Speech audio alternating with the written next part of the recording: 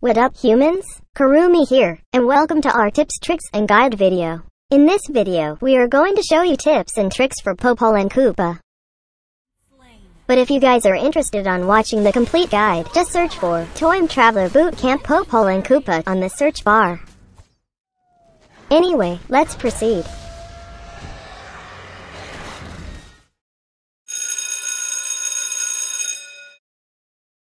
Set first skill to max level first. Prioritizing this makes the base damage of this skill higher. That means the enemy will be receiving more damage. Prioritize second skill next because the shield granted could help you be more durable. Prioritize third skill last since this skill can be stacked up to 3 times. You just have to make sure you save the charges and use it wisely when you need it the most. Always upgrade your ultimate skill when available for upgrading. Popol and Kupa's passive skill is what you need to deal more damage to every single targetable entity out there. Every time Popol attacks something, Kupa will also be attacking that thing. Even turrets. You can use Kupa to tank jungle monsters for you, making the jungle a safe haven for you. He regenerates health when not taking damage after a few seconds, so you don't have to worry about Kupa's health. Always remember that Kupa could attack enemies even from far away as long as it is within the radius. With Kupa's assistance, you can even just let him devour the enemy slowly while you are cheering for the enemy to finish the last marathon of his life. Take note that when Kupa dies, you can use your first and second skill to pray to summon him back.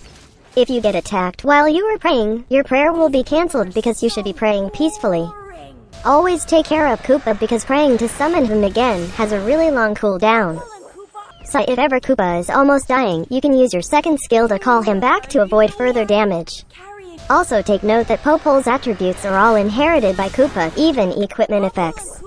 We have tested a few items if they will be inherited by Kupa, but we will show you that later on the experiment section of this video. Lastly, take note that after 4 consecutive attacks dealt by Kupa, Popol's next basic attack is buffed and will deal amplified damage. This is really good, especially if that hit will deal critical damage. Also keep in mind that when Popol dies, Kupa dies as well. It just shows that Kupa is really loyal to Popol. Popol and Kupa's first skill is what you need to command Kupa, specifically which hero to attack. By throwing your spear towards the target, Kupa will be chasing after it and attack the target hit. When Kupa is buffed by your ultimate skill, his first attack after the spear hits the target will stun the enemy and will deal rapid bites afterwards. This is a great skill for chasing enemies since this skill has a really long range. You have slain an enemy. Popol and Kupa's second skill is what you need to protect Popol from the enemies. Take note that using this will call Kupa towards you and will grant you a shield. This shield could help you survive death somehow. Also, if someone is chasing you, the slowing effect of this skill could help you flee from danger. Also take note that Kupa will attack enemies nearby you after using this skill. So he will be ravaging on the enemy chasing you while you commit your sweet escape. When Kupa is buffed by your ultimate skill, the extra effect of this skill will knock up enemies nearby you airborne. This is really good, especially if some enemies try to target and kill you first. You can just let Kupa crowd control them and walk a little bit to keep your distance and finish them off. Popol and Kupa's third skill is what you need to immobilize enemies and have a vision of the battlefield. You can place up to 3 traps in the battlefield. When 3 traps are already in the battlefield and you try to put another one, the first trap placed will disappear. Each trap grants you vision in a small radius. This is helpful if you want to avoid being ganked on your lane. Just place traps on spots where you feel enemies will try to hide before they gank you. Just make sure you replace the trap after a minute because the traps disappear after a minute or when an enemy steps on it. You can also use this when you are trying to gank an enemy. Just place traps ahead to make it difficult for them to reroute for their escape. If they get enticed by the shiny trap you placed, then that's even better. Keep in mind also that enemies could see your traps, so better hide them inside a bush to bring an element of surprise to the enemies. You can also use this skill to check the bush if there is a hidden enemy or not. Popol and Kupa's ultimate skill is what you need to buff Popol and Kupa. They are both buffed with additional attack and movement speed. While Kupa restores his full health, gets an increased max health points and additional physical attack. This skill is best used when you are going to engage in team fights. You can also use this to heal Kupa when he is about to die in the battlefield. The movement speed bonus from this skill could also help you chase enemies or escape death. Here we go again with our experiments. We will test some scenarios against Popol and Kupa which could either benefit them or destroy them. Before we head over to hero experiments, let's test items on Popol and Kupa first. Let's test different items on Popol and Kupa if what will be inherited by Kupa or not. Let's test Wind Tucker. Both of them dealt the magic damage from its unique passive. Now for Endless Battle, when you use your first skill and deal the next basic attack, both of them still dealt true damage.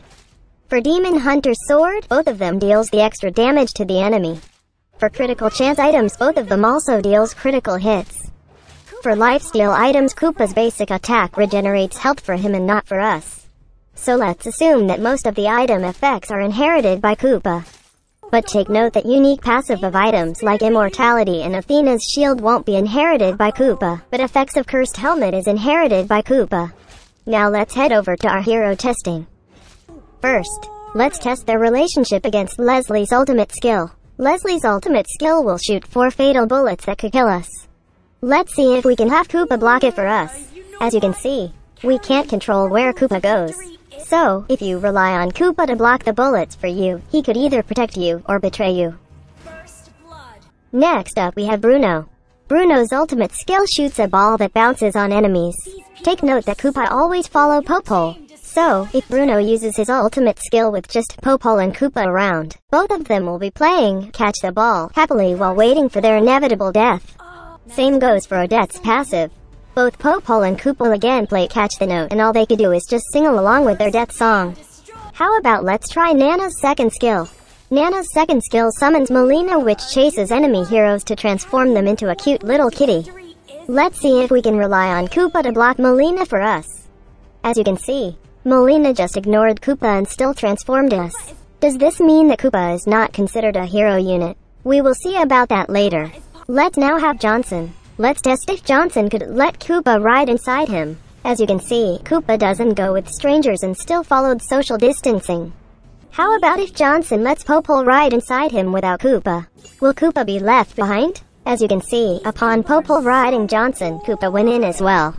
This just shows Kupa's loyalty towards Popol. I hope they both have hand sanitizers with them. Now, let's have Franco. Franco's first skill can pull enemies head towards him. With Kupa randomly walking around Popol, this will definitely give Franco a hard time hooking Popol. Franco's ultimate skill could also be used against Kupa. Now, let's have Kaja. Kaja's ultimate skill immobilizes and pulls a target hero unit with him.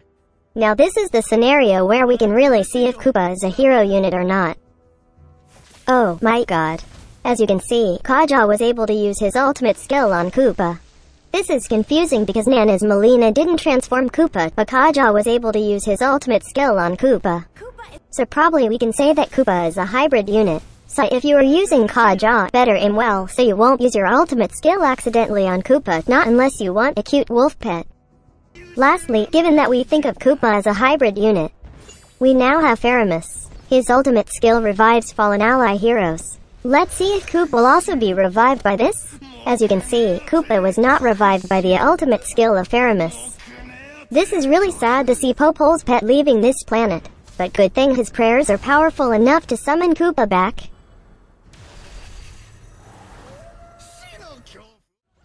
In terms of his combo, we recommend using 2 combos depending on the situation. In the situation that you are going to gank an enemy, you should take note of this combo. First, plant a trap behind the enemy. This will make the enemy's escape more difficult because he will try avoiding the trap not unless he wants to be caught in your loving arms. Then, use your ultimate skill to enhance your succeeding skills and attacks. Then, use your first skill to throw a spear to hurt the enemy and this will command Kupa to attack the target. Kupa's attack will be stunning the target because of the enhanced effects from your ultimate skill buff. Then, deal basic attacks. If the enemy goes nearby you, use your second skill to call Kupa. You gain a shield with this and Kupa will jump beside you, which will knock up the enemies nearby airborne. Then continue dealing basic attacks. If ever the enemy tries to escape further, just place your traps a little bit ahead of them to immobilize them again.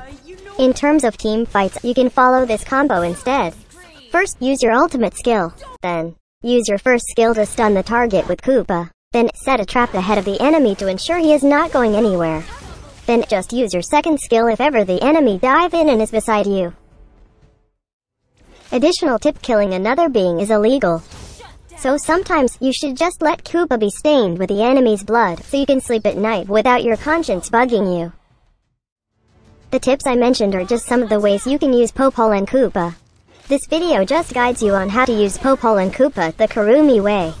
We would like to thank our Wakandian brother, Rakuten, for being our lab rat for this boot camp. You can search for him in-game and tell him how much you appreciate him, willing to sacrifice his pride and honor to be a test subject. Do not forget to like and share this video. Also subscribe to our channel for more contents by clicking on the subscribe and bell button. For our skin giveaway events, check out the community tab for the giveaway event post. We have our coffee account just in case you want to donate us some coffee funds. Check our coffee link on the description of this video.